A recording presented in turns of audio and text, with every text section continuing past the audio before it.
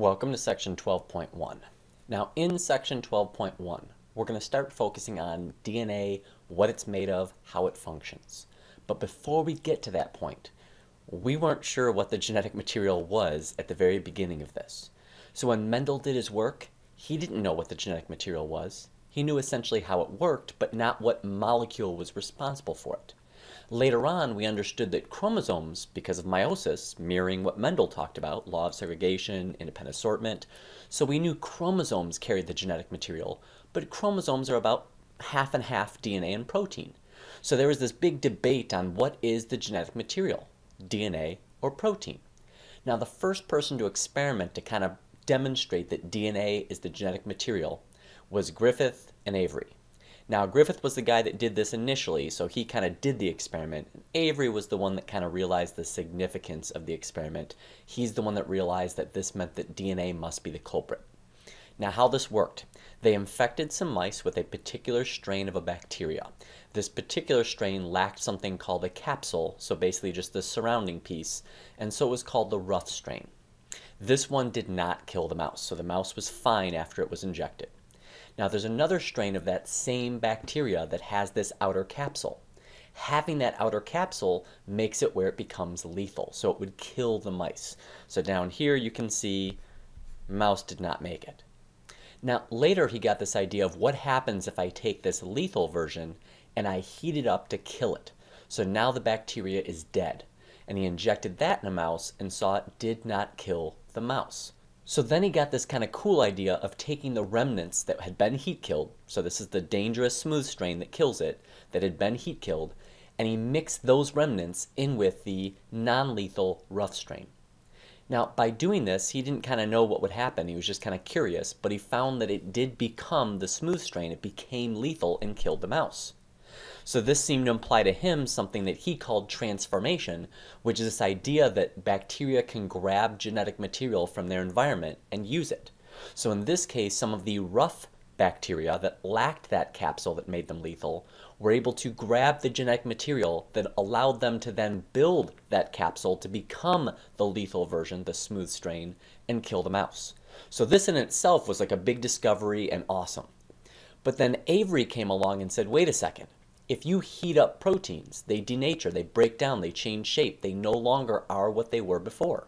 So if I heat kill this smooth strain, any genetic information that was stored as protein would have been destroyed. It wouldn't have been there for the rough strain, right? The ones when they mixed them together, the rough strain bacteria couldn't have grabbed the genetic material that coded for being smooth because it wouldn't have been there, the heat would have destroyed it.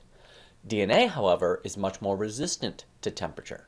And so at that point, if you heat killed it, there still could have been DNA around, if it's the genetic material, that would have the proper coding information that says, all right, let's build a capsule.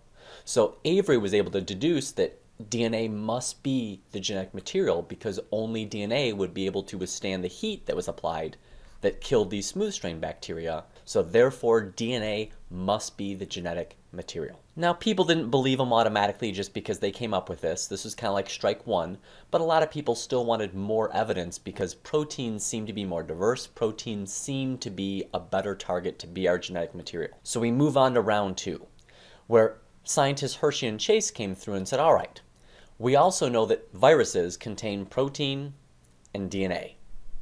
That's pretty much it. And so they said, what if we radioactively tag the proteins by using radioactive sulfur? Because sulfur is found only in the proteins. They then said, well, phosphorus is only found in the DNA. So we can also, in a separate group of viruses, radioactively tag only the phosphorus. So they essentially had these viruses be built with radioactive phosphorus and had a separate group of viruses be built with radioactive sulfur. So they could now track the proteins from the virus and they could now track the DNA from the viruses. They then allowed these viruses to infect bacteria. They then centrifuged them, so they spun it really fast to make the bacteria sink to the bottom. So we had a pellet of bacteria, and then above it you just had all the fluid that there was prior that the bacteria was living in. And they were able to analyze where is the radioactive material. Is it down in the bottom with the bacteria, or is it in the top, meaning it did not go inside the bacteria? Now they knew viruses worked by reprogramming a cell. So that means that the genetic information had to enter the cell to reprogram it. So they figured that whatever's present in the bacteria must be the genetic material. So they ran the experiment, they infected a bunch of bacteria with the strain that had the radioactive protein. They infected in a separate scenario a bunch of bacteria that had been infected by viruses that had radioactive DNA. They then centrifuged them, and they found that only the DNA was actually inside of the bacteria. The protein was not, it was in that liquid up top, it never entered the bacteria. So therefore, if the only thing that entered, and we know the genetic material enters the bacteria, so if the only thing that actually entered the bacteria was DNA, DNA must be our genetic material. So it was really this one that kind of made us understand that, all right, we know it's between these two, but it now obviously must be DNA. So from here on forward, we now know DNA is the genetic material, but we didn't know much about DNA. We knew what it was made of, but we didn't know its structure.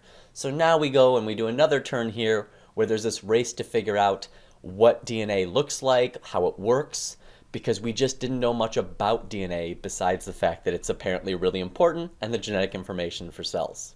So what we knew at that point about DNA is we knew that there were essentially these pieces, these nucleotides, that DNA had a phosphate group, it had a pentose sugar, and it had a nitrogen base. This is the ones that you might have seen before that were adenine, thymine, cytosine, guanine. So we knew all this. What we didn't understand is how all those things came together to build us this giant macromolecule. You know, we didn't know, is there one strand, is there two strand, is there three strands? Do the strands connect by the phosphate groups, the sugars, or the nitrogen bases? Do they connect by multiples? We had no real functional understanding of how all this worked. It's kind of like me giving you a bunch of Lego pieces and saying, we know that these are the Lego pieces there. Now figure out what the shape of them is supposed to be. You know, you need to ultimately build Harry Potter's castle or whatever it is you're doing.